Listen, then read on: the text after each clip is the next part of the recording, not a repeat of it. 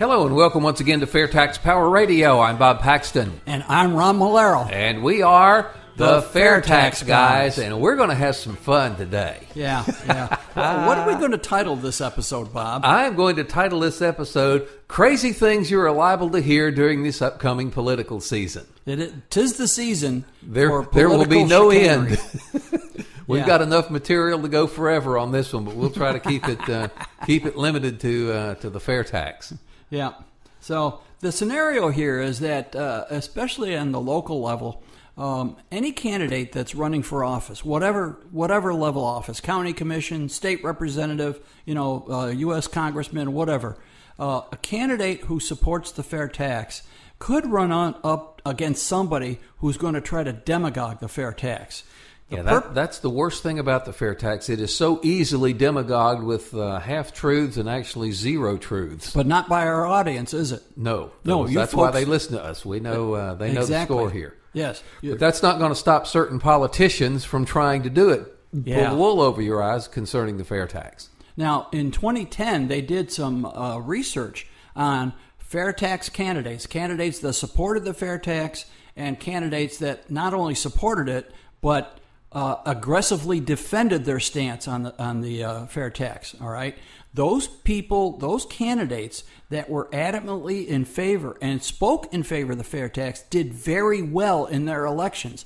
Those people that said they liked the fair tax, but they didn't really talk about it much, they didn't fare quite as easily, quite as well. So if you're a fair tax candidate, you have to stick up for yourself. And of course, it's easy to do because if you understand the fair tax, you know it's superior, certainly to what we have now, and against the flat tax also. Yeah, but you have to know the slings and arrows that are going to be slung and thrown at you. Yeah, so that's what we're going to do. We're going to have some fun here. Yeah. You, Ron, get to be the fair tax candidate. That's what I figured. And I get to sling arrows at you. Yeah.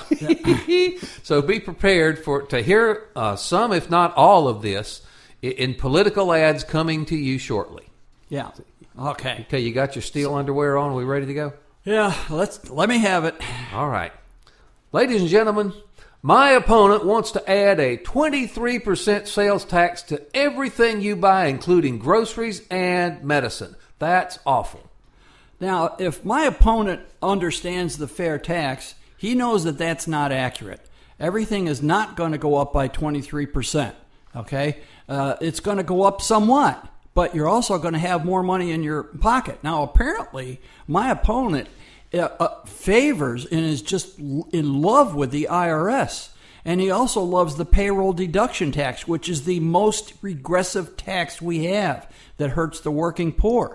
Now, if my opponent really understands the fair tax, he knows that the fair tax is going to remove the payroll taxes, the income tax, and people are going to get a prebate. So, yes, although prices will go up somewhat, and we can't say exactly how much, people are going to have more spending cash. Now, what is it about my opponent that he loves the IRS so much? I mean, I just don't understand. The fair tax is going to be better for everybody. Everybody is going to have more spending power or a relative purchasing power under the fair tax. So my opponent needs to brush up on his facts. My fellow Americans, everybody knows that a sales tax is regressive. It hits the poor much harder than it hits the rich. And the fair tax is a sales tax. It is regressive. It will hurt the poor. And if you vote for me, I'll make sure that doesn't happen to you. Yes, if you vote for him, you're going to keep the IRS, you're going to keep payroll deductions, and you're going to keep all the scandals that go along with the IRS. Okay, the most regressive tax we have, as I already mentioned, is the payroll tax. All right, that hurts the people that can least afford it. People who are earning big paychecks, you got a great job and you're earning a couple $100,000 a year. The payroll tax, like FICA and so forth, that's not that big a deal for you. But for people who are just getting by, that is a big deal for them. We're going to get rid of it with the fair tax. It'll be gone. So the sales tax, a normal sales tax is regressive, a normal sales tax. But the fair tax does away with that by the prebate. Okay, the prebate or the family consumption allowance makes sure that no household pays taxes on the basic necessities, or I should say that you're reimbursed. When you buy food, clothing, and shelter for your family, the basic necessities, you will be reimbursed for the fair tax you pay on those commodities. All right? Just based on the size of your household. It's very simple. Has nothing to do with income. The size of your household, you got 4 people in the household, you're going to get $614 a month. All right? I don't know why my opponent doesn't like the idea of you getting another $614 a month to help you pay for those things. But that's what it is. Nobody is going to be hurt. The fair tax is not regressive. Actually, the prebate makes it progressive so that the people who spend more pay more. It's just that simple. Ladies and gentlemen, my opponent, who wants to add this 23% tax to the cost of everything you buy, also wants to create a new big government bureaucracy to deal with this thing. And I, ladies and gentlemen, am against more government bureaucracy. If you vote for the fair tax, you are voting for more bureaucracy, and that's not good. Well, if you're against the fair tax, which I assume means that you're in favor of the current tax, then you love the IRS. All right? There's no other way to put it. All right? My candidate is in love with the IRS and all the problems that go along with the IRS. And he loves the April 15th deadline. So what's it going to be? Are we going to get rid of the IRS or not? Well, under the fair tax, we will. Plus, how are we going to collect it? Is there going to be this huge government agency that goes in and checks out all your spending habits, follows you to the store, and makes sure that you pay your sales tax, the fair tax on everything you buy? No, that's ridiculous. 45 states have sales tax right now. It's not a big deal. It's collected at the cash register or when you pay your bills online or whatever. It's collected automatically when you pay for stuff. And it's collected by the vendor, and the vendor then passes it on to the state taxing authority. And then under the fair tax, the state taxing authority collects all this stuff. It's all done by computers, and then it's passed on to the U.S. Treasury. There'll be some kind of a sales tax agency in the federal government. First off, the IRS will go away because without an income tax, we don't need the IRS. Secondly, this agency is only responsible for making sure that they get their money from the states, and the states will be responsible for getting the money from the vendors, which they're doing right now. So the infrastructure is in place to collect the fair tax. There's 5 states that don't have an a sales tax right now. They will have the choice of instituting this sales tax on their own, having a neighboring state administer their sales tax for them, or having the U.S. government come in and set up a sales tax for them. I suggest you don't do the latter, based on their track record. So there will be no huge government agency. The agency will only be responsible for making sure that the sales tax money comes in. No tax returns, no IRS, no April 15th, no audits, no IRS audits. All that stuff is gone. The fair tax is so simple, it makes a fool out of my candidate or my opponent. My fellow Americans, I stand for fairness. I'm in your corner. I want to fight for you. And let me tell you, my opponent wants to reduce the corporate income tax to 0. Zilch. Nothing. Under his idea, if you elect him, corporations will not pay their fair share. They won't be paying anything at all. Vote for me. I will make sure that doesn't happen and that corporations will pay their fair share if I'm your congressman. Right. My opponent is for taxation at any level. No, under the fair tax, the corporations will not pay the fair tax on business-to-business purchases. Why? Because if they're doing that now, they have all kinds of compliance costs, the cost of the tax code itself, the cost of researching the tax code to make sure they're taking every legal loophole and exemption that's out there. All that stuff is very expensive for them, and who ends up paying for it, my friends? You and I do. And everybody knows that, all right? So those people that say that corporations must pay their fair share are being disingenuous, all right? Because every time a company bears an expense for doing business, it gets rolled into the price of the product. Or they have to cut expenses like reducing labor, so somebody loses their job. Or they reduce dividends to the shareholders, so a person gets less money. No matter how you slice it, when you add an expense or a tax to a corporation, it is people who end up paying for it. Always and forever. That's the way it's going right now. So we're going to make it simple.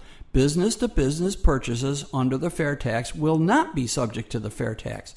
The fair tax will always be paid by the final consumer. Because in a way, in effect, that's what's happening now.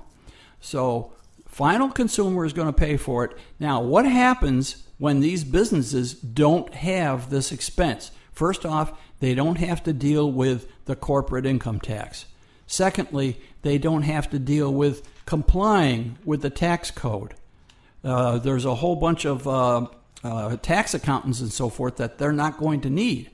Those people will have to find gainful employment doing something constructive. But corporations are going to find themselves with a windfall. All right? So they're going to create more jobs. They're going to give salary increases. They're going to do research and development maybe. They're going to have some extra cash with which to build their business. Because if you're in business, you want to build your business. That's the way it goes. So the corporations, well, you could say that the corporations don't pay their fair share no matter what politicians say. All right. So the fair tax just makes it simple. Under the fair tax, corporations will not pay the fair tax on business-to-business expenses. The final consumer will. Corporations are going to expand. Jobs are going to expand. The economy is going to grow. It's going to be very good. And there's a lot of research to prove this. Ladies and gentlemen, you have just heard my opponent. He is clearly in the hip pocket of big business and big corporations. He's going to give them this huge windfall, not make them pay any taxes at all, and I guarantee you that those corporations will not reduce their prices. They will continue to gouge you. Vote for me, and that will not happen. That's right. Vote for my opponent, and he'll keep the taxes right up there, okay? Under the fair tax, as I said, there will be no business-to-business taxes charged. There will be no income tax to comply with. There will be no compliance costs. And yes, expenses for corporations are going to come way, way down. Their paperwork is going to reduce between 80 and 90%. That's a huge savings, all right? So apparently my opponent thinks that they're going to take this savings and they're going to take it to their giant corporate mattress and stuff it under there. All right? They're not going to because he's saying they're not going to reduce their prices. They're just going to keep that money and hide it from us. All right? That's not the way a business works. Okay? A business has to stay competitive. If two businesses are making windows and they both get a windfall under the fair tax, and one decides to keep their prices high and take the extra profits, and the other one decides to lower their prices and thereby gain a competitive edge in the market, guess what's going to happen? The company that's selling similar quality but a less expensive product is going to gain market share, and they're going to have a huge advantage. And then the other company that thought they were going to make a killing by keeping their prices high, they're going to scramble. And you cannot escape the competitive market forces. All right, competition will dictate what happens to these companies. Now, a company might choose to invest in research and development. They might want to give their employees a better pay package and benefit package.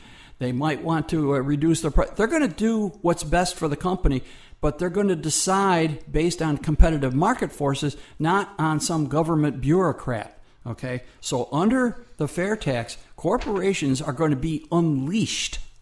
and they're going to have a lot less to worry about with the IRS and tax returns and record keeping and compliance costs. All that stuff is going away, and it's going to be a great day in America because corporations are going to expand. They will, if necessary, they will reduce their prices, or they'll invest it in research and development. They're going to do what it takes to stay in business and maintain a profit, because if they can't stay in business, if they can't make a profit, there's no point in staying in business. So, yes, they will reduce their prices because there's competition. We just can't think of them as one giant corporation across the United States. There are millions of corporations, and they will do what's necessary to stay in business. Now, ladies and gentlemen, my opponent who supports this cockamamie tax scheme that is going to be fraud, just rife with fraud if this my opponent has his way with the tax system. If you do not like government abuse and waste and fraud, vote for me. Well, I'd like to see the news reports on the current state of fraud in the state sales taxes. All right, we got 45 states that have a sales tax. Where are the constant stories how people are avoiding the sales tax at the state level? Where are they? I haven't seen any. I've seen a lot of stories about abuse by the IRS. I've seen a lot of stories about Congress people submitting bills to modify the tax code. All right, I've seen a lot of stories about civil asset forfeiture, where the IRS swoops in and takes your money because they think you're making deposits, cash deposits illegally. Where are the stories about the sales tax fraud going on? Where are the stories about somebody who goes into one of these big box stores, Target, Sears, Walmart, and they go up and buy a TV, and they slip the guy a $5 and say, "Hey, don't tally up the tax on this, will you?" That's not going to happen. You'll be laughed out of the store. All right, there is no fraud. It's very, very difficult. Now, if you want to talk about fraud, the current income tax is the king and queen of fraud. I mean, there is a tax gap of close to $600 billion. $600 billion. That's taxes that are supposed to be paid to the IRS, but they're not because people are able to avoid it. I shouldn't say avoid, evade it. That's tax evasion. Talk about fraud. And then the IRS admits that their computers there's attempted hacks on the IRS computers 1 million times a day trying to get your basic information, Social Security number, name and address. People are victimized by ID theft all the time because the IRS computer can't keep them all out. Talk about fraud. We have the income tax is the best source of fraud right now. A sales tax is very difficult to defraud. How do you do it? You go up to the store, you buy something, you pay it, you walk out of the store with your item. That's it. It's that simple. Ladies and gentlemen, listen. My opponent, again, wants to add a 23% tax to the cost of everything you buy, again, including groceries and medicine. That is going to create a vast underground economy. The government is going to not get the money that they need to operate. We cannot have this happen. And if you don't want that to happen, vote for me. Yeah, this underground economy, I'm not sure. We have several, like I said, we have 45 states that have a sales tax right now on new items. Where's the underground economy? All right. What we do have under the current system, under the state sales taxes, you have an item that is purchased and you pay the state sales tax on it. Let's say a car. You buy a new car and you keep it for 3 or 4 or 5 years and then you sell it to somebody, maybe a relative, maybe somebody else. And when you sell it, you have to collect the sales tax on that again and send it to the state. So there's double dipping right now. All right. Under the current system, you're not going to have that situation. The sales tax is so simple. Where are these great underground economies? Are you going to go buy groceries in an underground economy? If you want to buy a new car, you're going to go to some sleazy, midnight rendezvous with somebody to buy a car? No. I mean, this underground economy is a myth. We already have all this structure in place, and the sales tax is not going to make it that big a deal. You'll see almost no difference. And keep in mind, as we said before, not only will you have to deal with the sales tax, but you're going to get the prebate and increased income change in your pocket. So buying stuff is going to be a lot easier under the fair tax.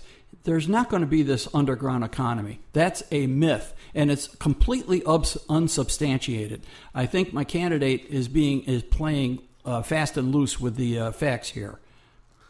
My fellow Americans, we must keep the promises that we have made to our seniors. Seniors that are dependent upon Social Security and Medicare for their very existence. This cockamamie tax scheme that my opponent favors would end Social Security and Medicare. I will not let that happen. Yeah, well, actually, if my opponent here had actually done his homework and read the fair tax bill, which, by the way, is only about 130 pages, double spaced. All right, it's not one of these multi-$1,000 pages. All right, it says in the legislation that a certain percentage, right around 35% of the proceeds from the fair tax must go to Social Security and Medicare. Now, think about this. You make a purchase, whether it's for a jackknife or a new TV or a new car or a new house, whatever it is. You make a purchase, the seller collects the fair tax on that, passes it on to the state, passes it on to the federal government. About 35% of the fair tax collected on that item must go to Social Security and Medicare. That means every time somebody makes a purchase of a new product or a service in this country, they are supporting Social Security and Medicare. Now, right now, who pays for Social Security and Medicare? The people that get a paycheck, the people that get a W-2, all right? They're the only ones supporting Social Security and Medicare. The people who have investments and get dividends from those investments, they're not paying Social Security, not paying it at all. So a lot of people are escaping Social Security, supporting Social Security. Under the fair tax, every time a purchase of a new product or service takes place in this country, it will be supporting Social Security and Medicare. We will have a more stable base of funding for Social Security and Medicare than we have ever had in this country. It's going to resurrect that program, and it's really going to take care of our seniors. So that's another myth that is unsubstantiated. My opponent really needs to do his homework and understand what we're dealing with here, because he has demonstrated that he really doesn't know what he's talking about. My fellow Americans, this crazy tax plan, 23% to the cost of everything you buy that my opponent supports, it just simply needs more study. It is such a radical plan that we just cannot implement something that crazy and that far off the wall without more study to make sure that it's going to work, and I don't think it will. And there's a prime example of a candidate for office grasping at straws. All right, when everything else fails, tell them it needs more study. Actually, the fair tax has been legislation in Congress every 2 years, first introduced in 1999. There's been over $20 million worth of research, $20 million of privately funded research to investigate and examine every aspect of the fair tax. You know, how much should it be? How is it collected? How is it going to affect this industry and so forth? So, no, it's got lots of research behind it. It's been studied, and again, all privately funded. The Americans for Fair Taxation have really done their homework. And anything you need to know about the fair tax, you go to fairtax.org, and the questions are there. They have a section on frequently asked questions, and if you have a question about the fair tax, probably somebody else asked that question before, and the answer to it is there. They even have some videos on the different aspects of the fair tax. So again, my opponent is grasping at straws here as he's going down for the third time. And, he wants to delay it by studying it more. In other words, study it to death, all right? Apparently, my opponent just loves the current tax system. He loves the IRS. He loves the payroll taxes. He loves the burden that's put on companies that we end up paying for. He just loves all this stuff. Why is my opponent just so much in love with the current tax system? I don't understand it. Get with something new here. The fair tax is the way to go. Fair tax is a 21st century tax system. We need not be burdened by this old 20th century tax system. My fellow Americans, vote for me because my opponent is a sleazy, dishonest jerk. And that's what it comes down to. That was fun. Oh, mercy. And I'll tell you what, we're having a little fun with this, but a lot of these points that we brought up here, I have actually heard in actual campaign ads used against candidates that do support the fair tax. And it's clear that the guys that are taking pot shots of it have no clue what they're talking about. Yeah, and if they do understand the fair tax and they're purposely misrepresenting it, then they're liars. I mean, there's just no other way. Yeah, you can say they're disingenuous or they made an error. No, they're liars. There's no way to get around it. Oh, mercy. So what can we do? We, the people who want the fair tax, who want the IRS to go away, who want to get a tax refund every month, who want the full gross amount of our paychecks every week, what can we do to make that happen? Well, of course, we mentioned the FAIRtax.org website. Lots of information there. Anything you can think. If you have a question on anything, it's right there. Also, bigsolution.org. This is the website for, you might say, activism. If you want to help out, if you really, really want to get rid of the IRS and the current income tax, go to bigsolution.org and help out. Connect, support, contribute, and build. And the build is build up a database. Help us build up our database. There's another one, POPVOX, POPVOX. And on a recent webinar, I heard Larry Walters mention about POPVOX, and he came up with something that I feel I should have thought of myself. But anyways, POPVOX, you can go on and you can weigh in on H.R. 25, the fair tax bill in the House, and S-155, the fair tax bill in the Senate, and you can, say why you're in favor of it and so forth. But in addition to that, you can go on, look up other tax reform bills and say why they're unnecessary. I've got one here that I found on the internet. There's a congressman in Illinois who is proposing H.R. 5053, Preventing IRS Abuse and Protecting Free Speech Act. Now that sounds great, but in reality, it's just adding more to the current tax code. You're just adding a few hundred more pages. And what is the IRS going to do with this? Congress passes a law or resolution or an act says you can't do this anymore. So far, the IRS has not been real good about conforming to basic principles. Yeah, may I suggest that the best way to prevent the IRS from abusing people is to get rid of it entirely? Yeah, there's just no question about it. If we make it unnecessary to have an IRS, they can't abuse us. It's that simple. Again, the beauty of the fair tax is is its simplicity.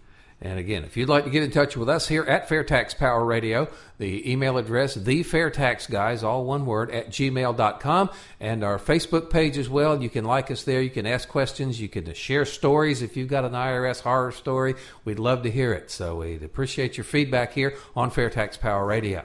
Yeah, so make sure you try to communicate with the world-famous fair tax guys. And that's going to wrap it up, do it to it for this edition. Thank you so much for being with us. I'm Bob Paxton. And I'm Ron Malero. The Fair Tax Guys, again reminding you that the fair tax is America's big solution, and once you understand it, you'll demand it. Fair tax is coming. Don't